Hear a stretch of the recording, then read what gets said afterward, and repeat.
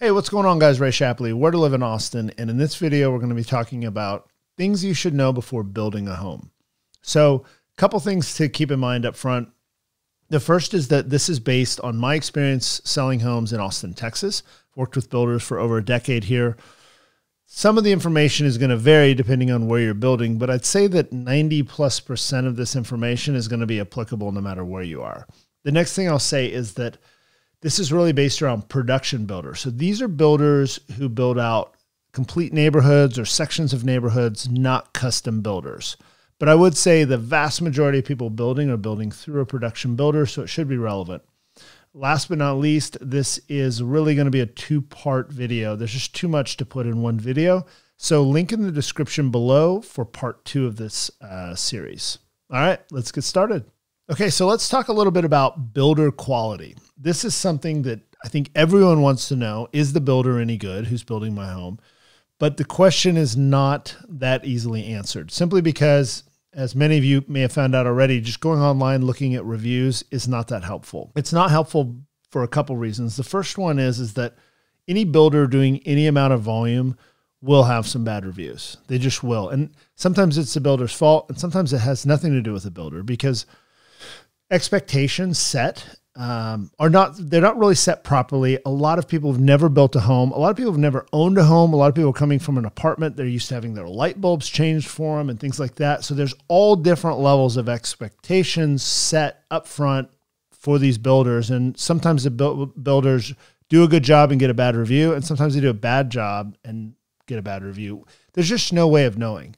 The other thing is that there's really two components to builder quality, or what's perceived as builder quality. The first is how a house is assembled, how it's put together. The next is how they deal with screw-ups or mistakes after the fact. And both of those things go together to kind of form the quality of the builder, right, in people's minds. So let's address that first thing, how well a home's put together. Well, here's the thing. How well a home is put together isn't necessarily going to be dictated by the corporate structure that you're seeing online, the Toll Brothers or the Ashton Woods or whomever it is. That's the kind of corporate umbrella, corporation, whatever. But the important thing to understand is when you go into a specific neighborhood, onto a specific job site, there's someone managing that. And that person is going to have far more control over the quality of your home than the corporate name of the company. Here's the thing. Within a given price point, all the builders are going to use similar materials and similar subcontractors. It's how those materials are installed and how those subcontractors are managed that's really going to dictate how well that home is built. That's what matters. And that's under the control of who's managing or running, the supervisor or superintendent, whatever the title is in the particular neighborhood you're building in, but that's that person. So the question is, how do we know if that person's any good? This is where it gets a little complicated, and you may or may not want to do it. I would recommend doing it if you're serious about it, but just understand it's a little bit of work. So me personally, I grew up when I was a kid. I built houses. I was a framer. I understand how homes go together. So I can go to a job site today for my client or for myself or whatever and walk it, and I get a pretty good sense for, okay, how does this person take care of materials that aren't in use? How are they sealing things up? Is water penetration really high on their priority list? Are they, you know, do they have really good attention to detail? How clean do they keep their job site? All of these things that I think go to pattern and tell me a story about who is running that neighborhood. I understand that you probably don't have the background that I do, but what you can do is, you know, look in your network. Chances are you may know someone or someone's husband or someone's wife or cousin or someone has come up in the trades and understands how a house is supposed to go together. See if you can get them to accompany you in one evening and just walk it and get their opinion. You can also hire handymen.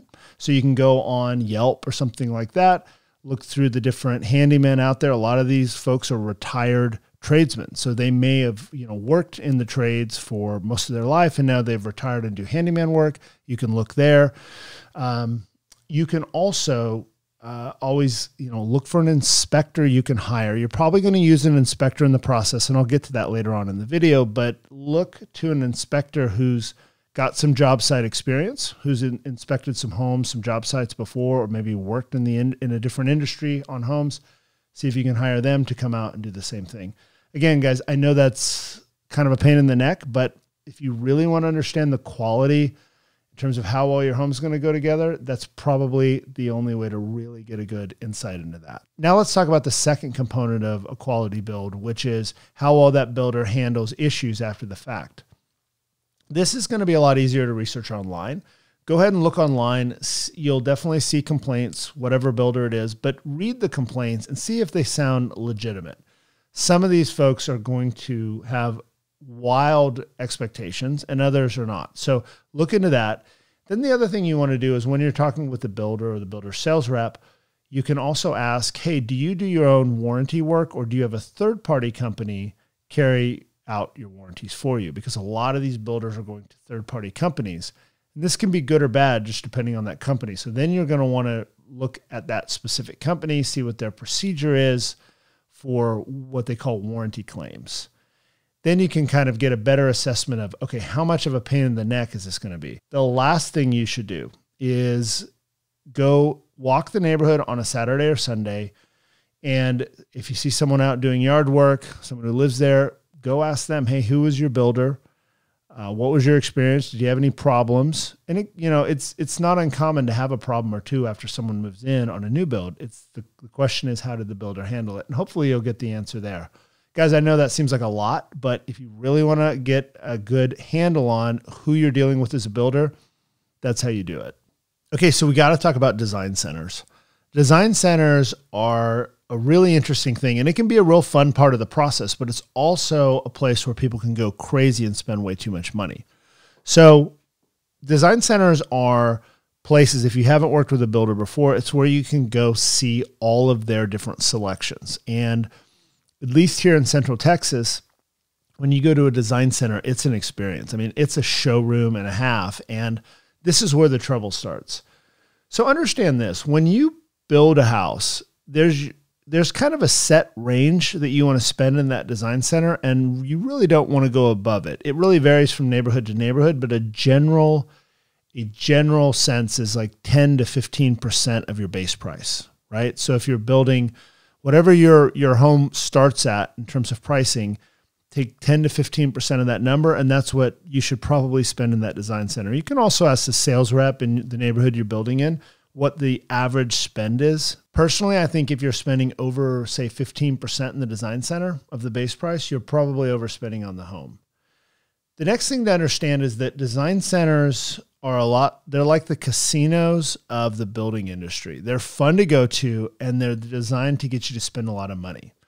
And that's the game, right? Because the way it works in design centers is everything is kind of in the world of comparison. There's this famous quote I love, comparison is the thief of joy. And it's so true in the design center. And what I mean by that is you go in there and let's say standard on the home, the builder does a great job and they give you this really nice Kohler sink, right? It's a good brand. It looks fantastic. It's, got clean lines and it's going to be a great looking sink. But you go in and you realize that in the design center, they've got 5 other sinks lined up and they are, there's $1,500 upgrades. There's two $2,500 upgrade sinks and they look amazing and they're right out of like Architectural Digest. Well, if you're seeing them compared like that, the sink that was standard that came with your home maybe isn't so great anymore. And it, doesn't look as good. But in reality, by itself in your home, it would look fantastic. So you got to keep that in mind. And if you're someone who tends to get caught up in these moments and can get kind of sucked in and spend too much too fast, definitely use the buddy system. Take someone with you who is kind of the Debbie Downer when it comes to spending. Sometimes it's your realtor. Some realtors are good at that. Some aren't. Sometimes it's a friend, a spouse, whatever, but someone who can say, hey, no, I wouldn't do that. That's a waste of money. Don't spend there. That's a good voice of reason to have with you. I assure you, if you're going into the type of design center I'm used to going into, I would highly recommend it. The next thing to know about design centers is go in with a plan. And I know that sounds like, well, yeah, clearly, but you need a plan and a budget. And this is why. we know what the budget should be, 10 to 15%. Decide that in advance. Give yourself some flexibility. But the plan is important because not just from a money standpoint, but design-wise, aesthetically speaking, you can get pulled off track and end up with kind of a mess. Here's what I mean by that. So let's say you have a certain style you like. You go in there, you're seeing just some amazing options, things you weren't even planning on, getting into or implementing in the home. And next thing you know, you're choosing these. There's different styles going on, but they all look so amazing. Before long, you just have this hodgepodge and this whole mix of different looks, and it's not going to be pretty, and it's going to cost you a lot of money. What I recommend doing, go into Pinterest, create a folder a few weeks in advance, and just spend some time getting the look. You should have a consistent look that you keep coming across that you're seeing that you like. Put that in your folder and go back and re-examine a day later. You'll realize there is a certain theme that you like in homes. No matter who you are, you're going to kind of see some commonalities. Prune that a little bit, figure out, a really clean theme that you like in there, and then take your phone into the design center and use that as a reference point. Keep going back to that. If it doesn't fit that template that you've kind of chosen for yourself in your own spare time, then it just doesn't fit and you don't need to do it. And you can always do it later if it's something that you decide you love down the road. So that's the best way, I think, to stay consistent, because you don't have to spend a lot of money in a design center to make a house look really, really good. Designers will tell you that it's really about color and texture and principles like mix don't match, things like that, than it is what brand of sink faucet or what level of granite you have. That stuff, while you can spend a lot of money there, doesn't really make a cohesive look. The cohesive look is done through colors and textures, and you can do that at any level offered by that builder as long as you have a plan going in. Okay, so should you have an inspector come out and look at a new build home? Well, typically the answer is yes, but I'll explain. There's actually a couple of key times I would want that inspector to come out. The first thing to understand is where you're building the home matters. If I'm building a home in the city of Austin, I know that city inspectors are coming out at every phase, from foundation pour to framing to electrical, plumbing, sheetrock. They're being inspected. Now, granted, the city inspectors are not the same caliber inspector that I would hire, but at least I know that someone's looking and making sure basic code requirements are satisfied. Building out in the county, there's not going to be anyone looking at that home other than the guys who are building it. So understand that that's definitely a situation where I would want to have my own inspector go out. Now, when that inspector should go out, I think there's two key times. The first is right before sheetrock. So this is before the walls are sealed up so they can walk around and look at how things were installed behind the walls. The next time I would have them out is not till after I've lived in the home. So in Texas and I think in most states, builders are required to give a 1-year, what they call bumper-to-bumper or door-to-door warranty. This means that within that first year, if anything goes wrong, and in theory, they will fix it. So what I would do is get the inspector out there in month 11 after you've moved into the home. So this way the house is settled, the 1 or 2 sheetrock screws have popped out, the shingle is blown off the roof. Different things that were going to happen as the house kind of broke itself in that first year have already happened. Now you get the inspector to take a look. They hand you the report. You hand that report to the builder and say, these are the things I need fixed. Now, it's important to let the builder know that you're going to do that. So when you're interviewing or talking to builders, say, hey, here's what I plan to do. I'm going to have an inspector out pre-sheetrock, and I'm going to have an inspector out month 11, and then I'm going to turn everything over to you guys to be fixed. If the builder has a problem with that, you really should dig into why, because that's a bit of a red flag for me. The builder should be totally okay with that.